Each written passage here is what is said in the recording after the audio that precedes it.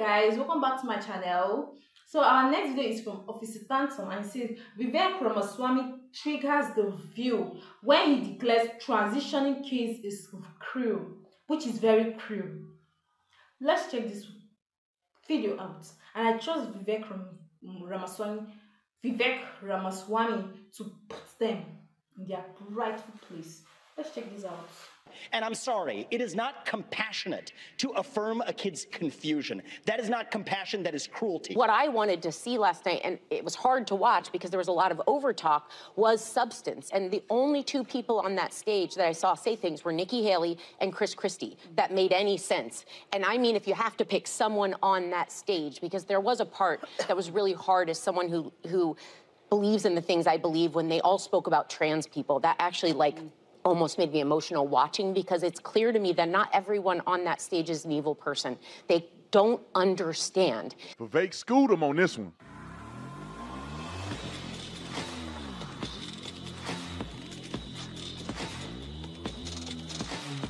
This video is brought to you by TatumStore.com. TatumStore.com. Get the merch link in the description section, ladies and gentlemen. Get you one of these shirts. We got a bunch of new stuff coming out, but this is my favorite one. I just like to wear this one a lot. So this is the one you see. We got hoodies out, all of the above. We have them out available for you to purchase on the store right now. Like and subscribe to the channel.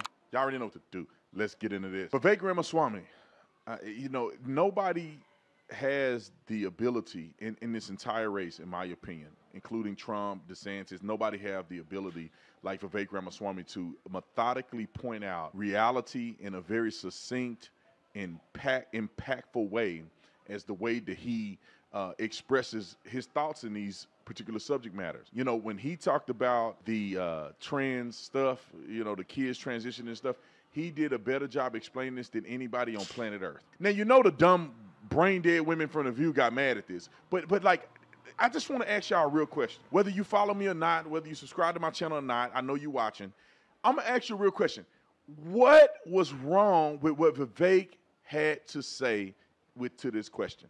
Can you find a flaw? Put it in the comment section if you could tell me something that was wrong. Not that it made you feel some type of way, not that it hurt your feelings, not that it hurt your friend, cousins, baby daddy, friend, co-worker feelings, but did it really have a factual basis or not based on what he said when it comes to the LGBTQAARP? Roll the clip. I have to be very clear about this. Transgenderism, especially in kids, is a mental health disorder. We have to acknowledge the truth of that for what it is. I met two young women early in this campaign. Specifically on parental rights in schools. Parents have the right to know. And you know what the hypocrisy of this is? Even New Hampshire failed to actually get past a piece of legislation here. The very people who say that this increases the risk of suicide are also the ones saying that parents don't have the right to know about that increased risk of suicide. And I'm sorry, it is not compassionate to affirm a kid's confusion. That is not compassion, that is cruelty. I met two young women, Chloe and Katie, early in this campaign, who are in their 20s, now regret getting double mastectomies and a hysterectomy. One of them will never have children. And the fact that we allowed that to happen in this country is barbaric. So I will ban genital mutilation or chemical castration under the age of 18, and parents have absolutely the right. Would you try to pass a federal law that says parents should have that right? We are going to require states absolutely have to follow that through. We stand for parental rights. Yes. What I wanted to. All right, you'll get to the dummies in a minute, but what did he have to say that was wrong? It is a mental disorder. If a kid is a boy and it's in his mind, he envisioned himself being what he think a girl is, because he clearly don't know what a girl is. You ain't never been a girl. How do you know what a girl is or what a girl feels like if you ain't never been a girl? It's a facade of what is going on in the mind that's, in my opinion, you're lusting for, you have a fetish for, imagining what it's like to be a girl, and that's what you want to embrace. It's nowhere in the world that you can feel like something that you've never been. You can feel like something that nobody can describe the feeling. What does it mean, I feel like I'm a girl? Now, I don't want to go down that path too far, but what he said was that it's a mental disorder, and it is. It's called gender dysphoria. And I honestly believe kids on a multitude of levels, they cannot make decisions on what school they go to. They can't make decisions on which parent they live with. They can't make decisions on whether or not they can drive a car, they can join the military, they can buy alcohol, they can look at certain movies. I mean, kids, there's discretion for children who are under the age of culpability, even mental culpability, and somehow you think that a final decision of taking puberty blockers and changing your gender is something that kids somehow mature enough to understand that, and they can't understand all these other things. But let me play what the brain dead people from The View said, so we know where we stand. Roll the clip. See last night, and it was hard to watch because there was a lot of overtalk, was substance. And the only two people on that stage that I saw say things were Nikki Haley and Chris Christie that made any sense. And they want the people, she clearly said that because these are the people that have no chance of winning. See, guys, The people that have even substance, like Ron DeSantis, who has a track record. Vivek Ramaswamy, the coldest talking politician in the country right now. And then even Tim Scott. Well, you can't hear Tim Scott. They don't want you to talk about them because they are the hardest hitting politicians right now on the Republican side.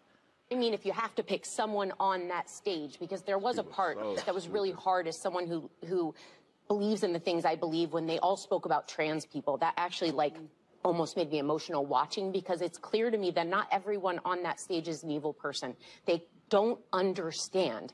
And it shows me they don't know one single trans person. They've never met anyone. And what's happening. Vivek just said he had two women that regret that they had a mastectomy or whatever, triple mastectomy, a double mastectomy, and they had I forget the other thing he had said. But he knew two people. He gave you an example of those two women.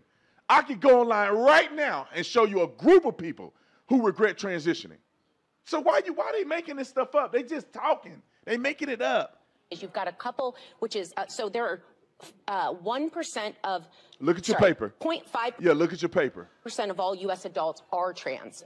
1% of that 0.5% regret some kind of transition. Those people are in some kind of activist mission. So the only trans people, these people on this stage, have probably met in their lives is someone trying to convince them of something. So why do they keep... But just because a person doesn't come out and become an activist of regret the transition, don't mean that they don't regret the transition. These people got to be stupid to think that many people have transitioned and they don't regret it. You can look at people that got married. You think just 1% of people who complain about their marriage regret, they the only ones that regret it. There's a bunch of people that regret their marriage and they ain't never gonna say nothing. Regret having kids, they ain't never gonna say nothing. Regret the job that they've chosen, they ain't never gonna say nothing. I bet you there's probably 40, 50, 60% of people who transition who may have some regrets or doubts as to the validity and the reason why they... See, it's not even about regrets. It's about taking decisions. Guys, decisions that have massive consequences out of the hands of children. Oh God, may God help our innocent children who are facing this right now. May God just help them. Amen. Well, it matters, but it is a small percentage. It's a distraction. It's just a distraction and a scapegoating. No, it's not. They went really firm on it. They were talking about it being a mental disorder. I mean, it was hard to listen to. Vivek was disqualifying in how he talked What really about it. pissed me off is when they talk about... I want to call them some H's. I want to call them B's. God, I know you see my heart and you know I don't want to do this, but like these women frustrate me so much, and there's such a waste of oxygen on earth that it just makes me infuriated. To say that it's not a mental illness, for that dumb fake Republican to say that Vivek disqualified himself because he's given a medical explanation of what's going on with these young people, and they refuse to. They refuse to acknowledge it. They try to say, oh, the people that regret it, they don't count. They don't count. The people that say, listen, I'm warning young people, I regretted my decision. No, you don't count. Your feelings don't count. You're a distraction. They claim they care about trans people, but only the ones that they identify with. crime, because I'm a big anti-gun person in terms of, mass shootings, et cetera, and these AR-15s. Even though I said the other day that if there was a loose criminal in the neighborhood like there was a couple of weeks ago, I would like to have a handgun. So I'm not 100% against guns. But you like to have a handgun. Wouldn't you like to have an AR-15, you ignorant fool? If a dude has got an AR-15, you can give it don't matter that you got a handgun. You got a guy on the loose with a 5.56 turn through the community. You want a handgun? They are so pro-NRA, this entire group of this clown car that was up there last night. Not one of them talked about guns. We didn't even talk about the Second Amendment. I don't think they talk about the Second Amendment not one time in the debate. These people are stupid on The View. And at the same time that they want to increase gun ownership and reduce crime, they don't understand the connection between crime and the guns. So if you have criminals who are mentally ill, a lot of them have guns. Okay, have a gun. Here's another gun. Walk around the street with another gun. And then they worry about crime. They don't make sense. They don't put things together. They were You don't make sense, you dumb bee. You don't make sense. Completely irrational, these people. And you know what? You talk about low information voters. These are low information candidates. Just like you said about the trans community. They don't even understand it. So how can you expect the American people to understand any of these? I don't know what they were talking about. These people act like these people are the stupidest bees in America. And I call them bees. I ain't going to call them the full thing because I'm trying to be a good Christian. At least I can do is just not say the whole thing. Let me just explain this, and I've been on this video for too long. These people, they are not acting in good faith. You cannot tell me you watch the debate and you don't understand what these people are talking about. They spoke about way more than transgenderism and this other stuff. They spoke about the economy. They spoke about all kinds of stuff, man. I mean, this is one part. Vivek was probably the only one that gave a response to it. Vivek was probably the only candidate that even gave a response to the LGBTQ thing. Nobody else even talked about it. But these women, that's why they all going to hell, in my opinion. I have to be very clear about this. Transgenderism, especially in kids, is a mental health disorder. We have to acknowledge the truth of that for what it is. I met two young women early in this campaign. Specifically on parental rights in schools. Parents have the right to know. And you know what the hypocrisy of this is? Even New Hampshire failed to actually get past a piece of legislation here. The very people who say that this increases the risk of suicide are also the ones saying that parents don't have the right to know about that increased risk of suicide. And I'm sorry, it is not compassionate to affirm a kid's confusion. That is not compassion, that is cruelty. I met two young women, Chloe and Katie, early in this campaign, who are in their 20s, now regret getting double mastectomies and a hysterectomy. One of them will never have children. And the fact that we allowed that to happen in this country is barbaric. So I will ban genital mutilation or chemical castration under the age of 18, and parents have absolutely the right. Would you try to pass a federal law that says parents should have that right? We are going to require states absolutely have to follow that through. We stand for parental rights. Yes. What I wanted to. All right. See, guys, to be honest, to be frank with you all, I don't really care if a child's parents agree with the transition or not. See, gender surgery, hormones, and puberty, hectotomy, normatomia, everything of the atomic blockers for children should be 100% banned under penalty of federal child sexual predators charge. They are supposed to be banned. Harming innocent children. It's not compassionate to offend a child's confusion. It is cruelty. Oh God, Vivek gets it. I think his ideas for policy are exactly what America needs. I'm telling you.